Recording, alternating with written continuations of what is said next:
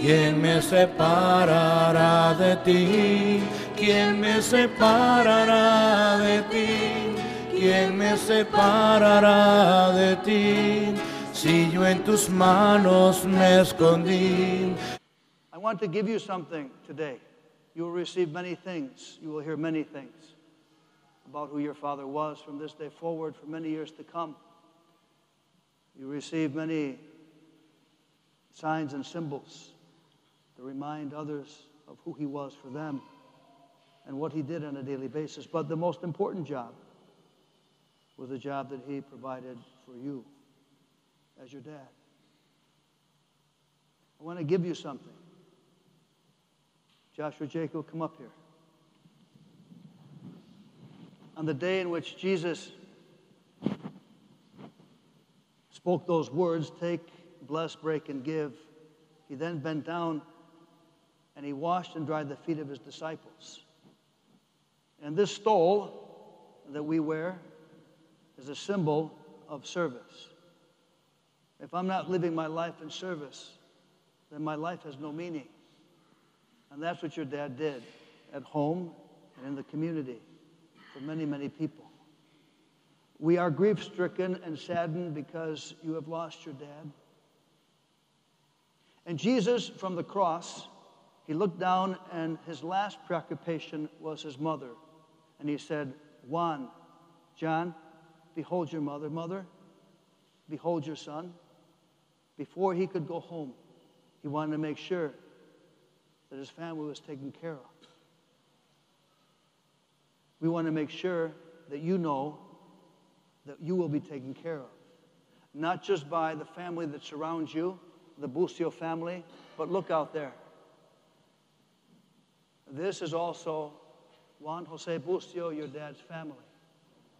Police officers and fighter fighters, paramedics and open water divers. What they do every single day of their lives. They desire to come home and to embrace their children at the end of doing what they're called to do. Know that from this day forward, you can count on everyone who's here. We are with you. We are your family. We will make sure that you're taken care of. We can't be your dad, but in his absence, we will be present. I want you to take the stole of the many things you will receive in the memory of your father, for this is the sign that he lived his life in service. We ask the question, one day will we enter into the kingdom of heaven? And Jesus says, follow my example. Live your life for others. That's who your dad was. That's what your dad did. You will hear many stories in the future and know that his spirit is with you. And embrace this stole as a sign that he gave his life out of love for others, as Jesus did. Thank you for sharing your dad with us, and know that we will be with you, accompanying you, walking with you. I invite everyone to please stand. Turn and face his two sons that he leaves behind. In the name of their gallant and brave and courageous father who followed the footsteps of Jesus Christ, I invite you to thank them for sharing him with us with a great round of applause.